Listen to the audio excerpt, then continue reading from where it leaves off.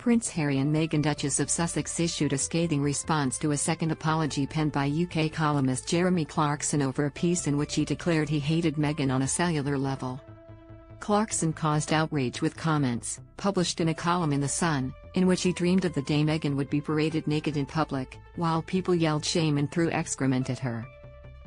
Watch the video above. Harry and Meghan respond to apologyStream, the world's best reality, entertainment and true crime shows for free on 7 Bravo on 7+. Clarkson previously insisted his words were a clumsy reference to a scene in Game of Thrones and admitted he had put his foot in it.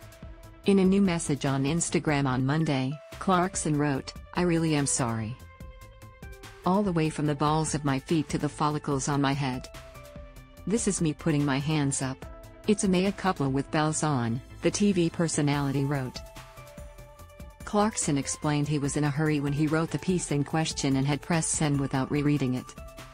And then, when the column appeared the next day, the landmine exploded, he wrote. Clarkson said he felt sick when he realized what he had done and admitted it was horrible. In his apology, Clarkson also said he had emailed Harry and Meghan in California on Christmas Day to apologize personally. Shortly afterwards, Harry and Meghan responded with a statement shared via the Sussex's favorite journalist Omid Scobie.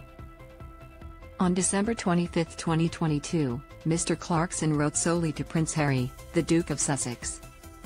The contents of his correspondence were marked private and confidential, the statement read. While a new public apology has been issued today by Mr. Clarkson, what remains to be addressed is his long-standing pattern of writing articles that spread hate rhetoric, dangerous conspiracy theories and misogyny, the spokesman said.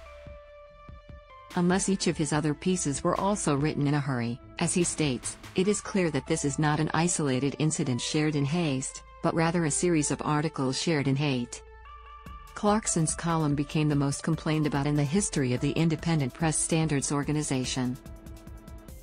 Over the last 30 years I have written very nearly 5,000 newspaper and magazine columns, so it was inevitable that one day I'd do a Harry Kane and Sky one of the damn things, Clarkson wrote in his lengthy new apology. Which is what happened with the piece about Meghan. So can I move on now? Not sure. It's hard to be interesting and vigilant at the same time. You never hear peals of laughter coming from a health and safety seminar.